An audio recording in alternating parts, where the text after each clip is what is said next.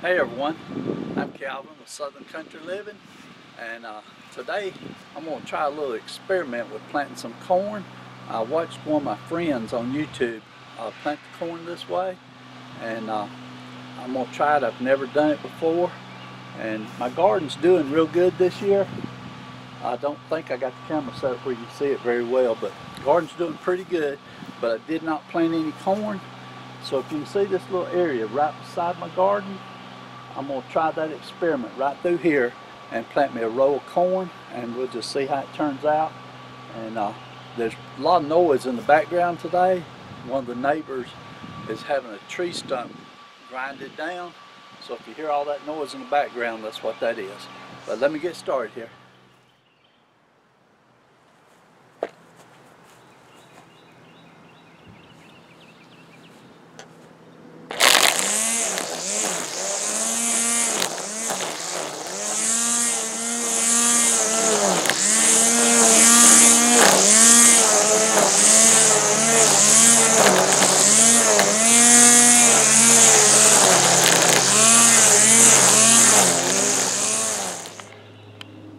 Okay, the first step I'm doing is I'm going to take my weed eater and just cut all the grass down to the bare dirt as close as I can.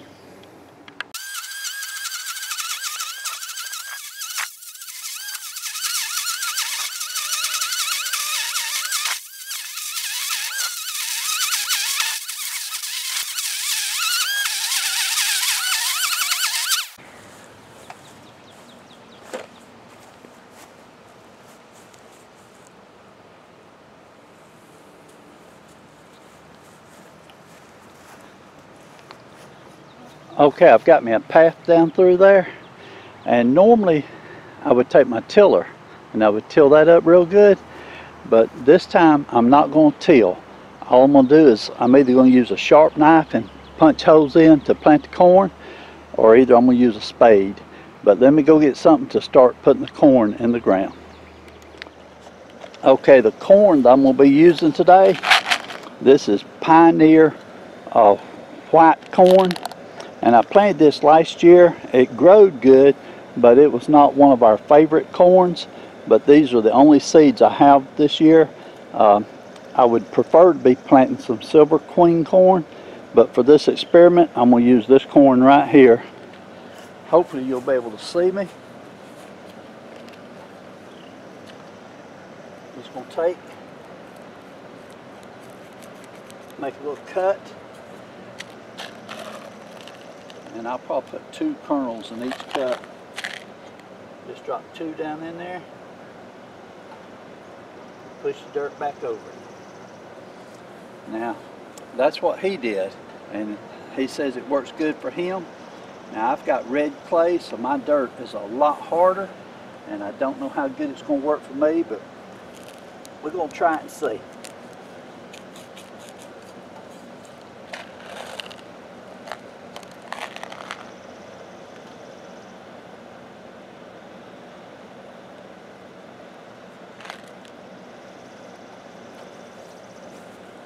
And I'm putting them about roughly a foot apart.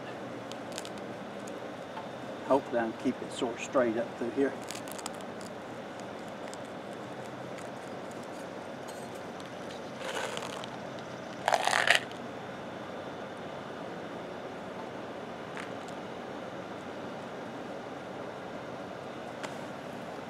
Okay, let me get the rest of these planted and I'll be back with you. Okay, I got this row of corn planted. It's in the ground just a little over an inch deep. Next thing I'm going to do is I'm going to go ahead and water everything down and get it nice and wet. And hopefully, as this starts to grow, I'll be able to take my riding lawnmower and drive right up through here between the garden and the corn and keep it cut pretty good. And I may have to do just a little weed eating in the middle until the corn gets big enough to take off. But if this experiment works, I'll be planting corn without doing any tilling. No tilling at all. Okay, I've got it wet down real good.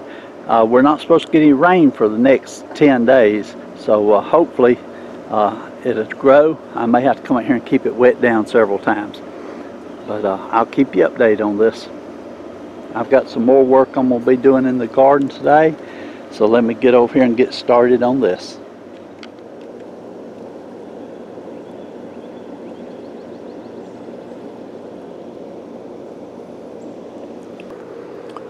This is the corn that I planted 7 days ago. I planted it using the no-till method, and it looks like all of them have came up, and they're approximately 3 to 5 inches tall. I just got through watering them. Today has been about 92 degrees, and the sun has really been cooking down on all of the garden today. But this is just a little quick update on the corn that I planted with no-till. So let it come on up a little more and I'll do the next update on it.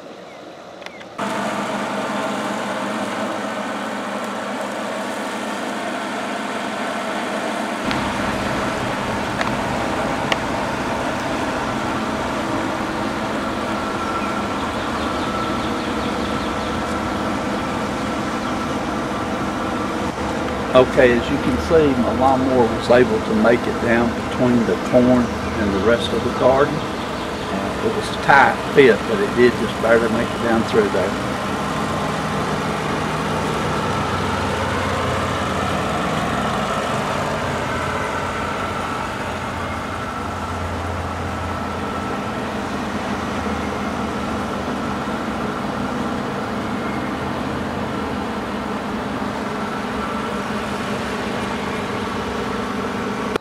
Okay, I just want to come out here and do another little quick update on the no-till corn.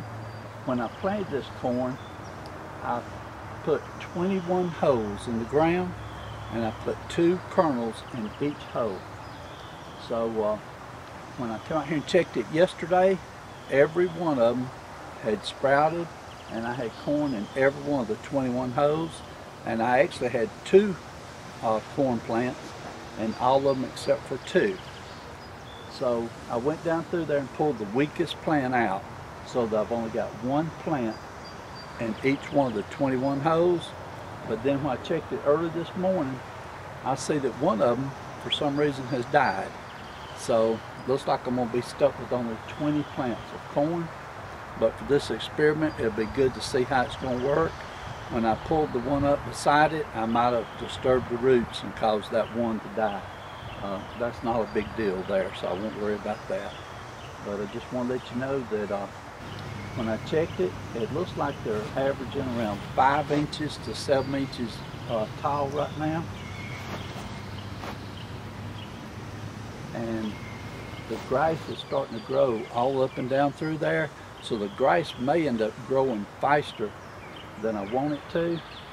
But on the day that I used the weed eater and went down through there and cut all that down, I did take a little bit of weed killer and went right around the edges to try to slow up the growth of the grass just a little bit. But I'm not going to use any weed killer since the plants have came up. I don't want to take a chance of getting any weed killer on my plants. But so far I'm pleased with it. My soil is a red clay soil, so it is very hard soil. And actually, when I was pulling up the extra plants yesterday to thin it out, they wouldn't pull it out of the ground by the roots. They were just breaking off at the top. So, you know, that's how hard the soil is packed in there. And so I don't know if it's going to be able to get good roots where to continue to grow and get strong and make tall plants or not. But we'll keep an eye on it. I will be coming back and giving you more updates as the corn does continue to grow. For right now, I just want to show you this is what the corn looks like after 10 days. So thanks to everyone that watched this video. I hope it helped you out a little bit. I was interested in it because one of my friends, his channel name is Cranes and Regan, and I will put a link to his channel in the description of this video. But he had planted some corn using the no-till method just like this, and I found it pretty interesting, and so I wanted to try it myself and see how it works. This summer I planted my entire garden Let me go here when you see it. I don't know if you can see it very well, but my entire garden was planted. I had mulched it out last year, and I did not till anything in the entire garden. Everything was planted just by making a hole through the mulch and planting everything, and it's doing pretty good. I do have some weeds that are starting to come up in between the plants, and I am going to have to get out there and do a little weeding to try to keep those weeds out. But so far, I'm pretty happy with it. I won't know till the end of the year. We'll see how much production we get out of the garden before I make a final decision. But just want to do you a little quick update here and let you know what's going on. I hope you enjoyed watching this video. We certainly do appreciate each and every one of our subscribers, and everyone have a blessed day. Like a bird on a tree, I'm just sitting here. I got time, it's clear to see. From up here